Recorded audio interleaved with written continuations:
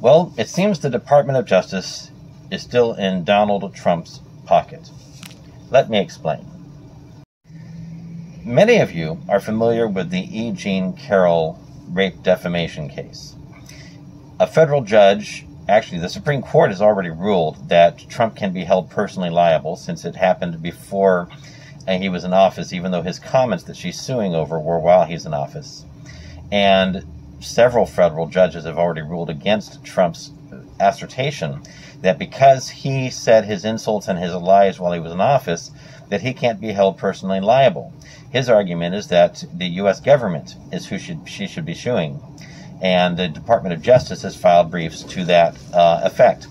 And last October, the federal judge said, no, you have to stand trial for your words because they did not represent the government and they did not have anything to do with your in-office stuff. Furthermore, Trump has been ordered to turn in a sample of his DNA, repeatedly ordered to, and he's refused to. And the basis of his refusal to turn in his DNA is that she should be suing the federal government and not him. So we thought last October, when this federal judge ruled against him, following the Supreme Court's ruling against him, that he would be forced to turn in his DNA or be held liable for contempt of court, or else have her win by default.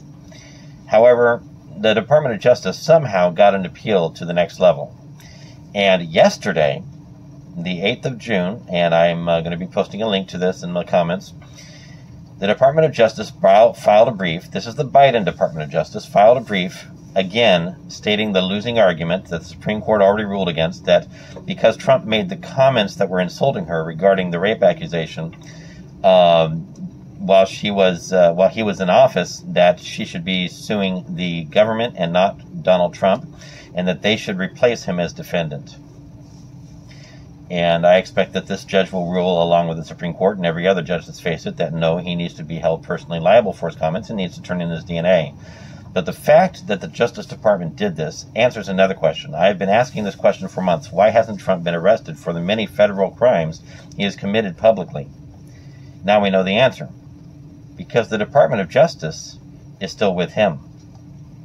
And this should worry every American. When the Department of Justice is backing a person and not bringing forth justice,